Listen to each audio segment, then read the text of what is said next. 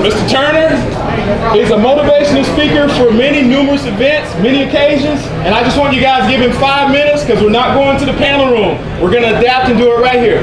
Mr. Turner, the floor is yours. Okay. Hello, everyone. Hello. Hello, everyone. Hello. Okay. My name is Clarence Turner, and I'm so happy to be here and to be with ICC Con #2, and it's a lot of you I remember from the first one that I attended, and a little bit nervous, but it's just obvious because you know whenever you're speaking in front of people until the ice breaks. But the bottom line is, as Les Brown would say, life has no limitations.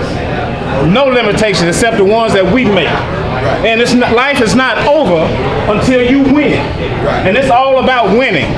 It's all about putting all of you into your dreams, into your vision, into what you want to become.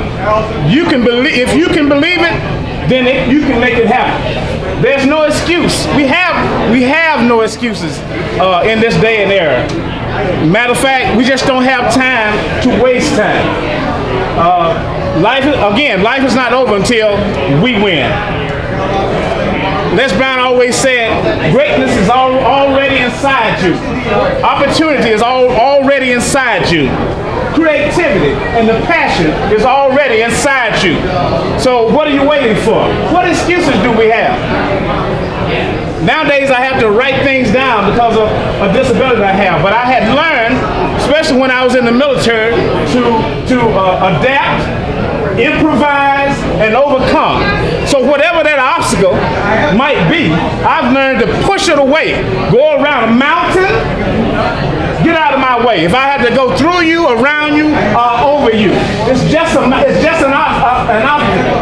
It's something that a roadblock that's come along and tried to prevent you from being the best you that you can be. And I said, no, I have the victory over whatever obstacle that wants to stand itself in front of me.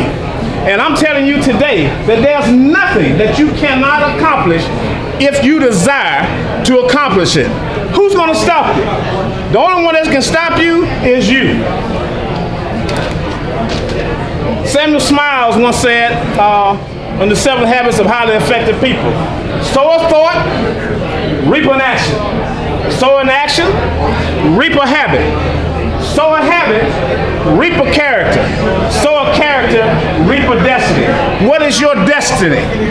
That's what you have to ask yourself. What is my destiny? What is my ultimate goal? How far do I want to go? Am I limited? I'm only limited by why the stance that I put in place, the obstacles that I put in place of me, because you're going to always have people, the naysayers, the haters, those who say, no, you can't do it. Child, you need to go do this and do that. You don't want to do that, but then they're trying to take away your dream. And I would say to those people, who are you to tell me how to dream? When you're impregnated with a dream or a vision, whereby you can't even go to sleep at night, you're trying to figure out how to make it work. When you on break, I've seen Mr. Baker with a scratch pad. My wife will tell you I always walk around with an ink pen and a piece of paper because when a vision hits me, when a thought comes to me, I got to write it down. Write the vision and make it plain. Write the vision and make it plain. The writing's on the wall, and what I read, and what it's saying, the way that I see it is, yes, I can. Yes, I can. Yes, you can. You don't let other people steal your dreams. Those are your dreams. That's the vision that was put in you long before you were born. You were created from greatness, and it stands to reason that greatness is already inside you. So just by having that thought, say, okay, I already have this creative ability inside me, and you can't take it from me. It's mine, and it's mine alone. But the vision was given to you. So I might weep at night, but I know that when morning comes, that's when joy comes.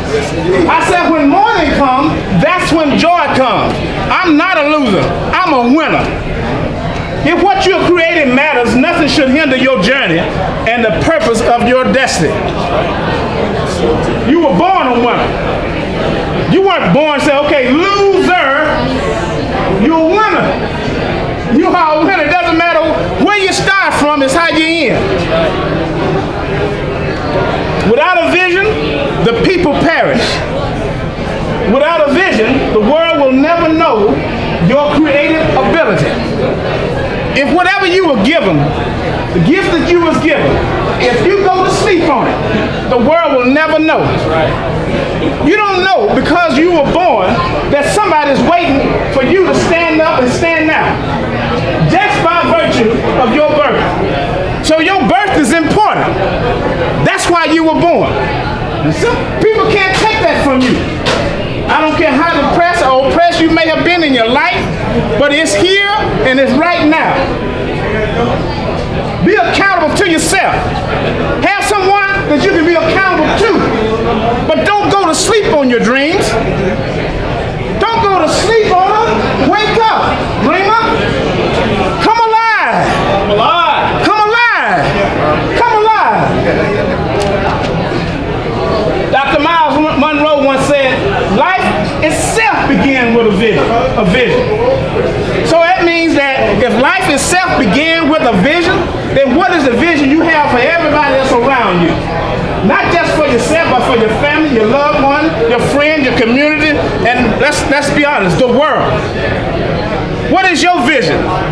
If your vision is so small that you can't seem to move forward, then maybe it's not big enough.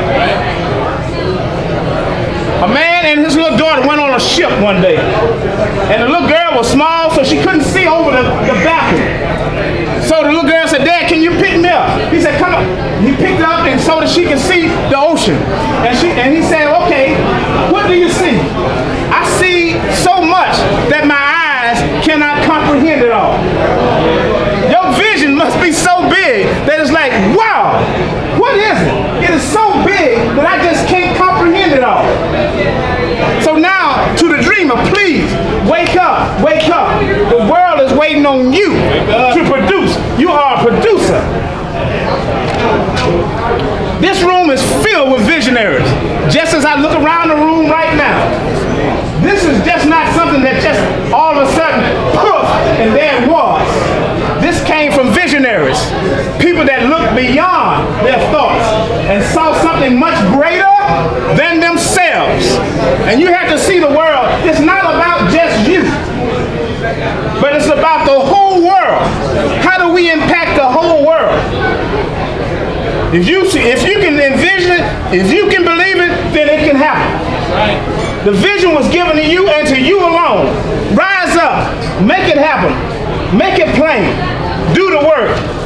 Your vision determines your destiny. Capture the vision for your life.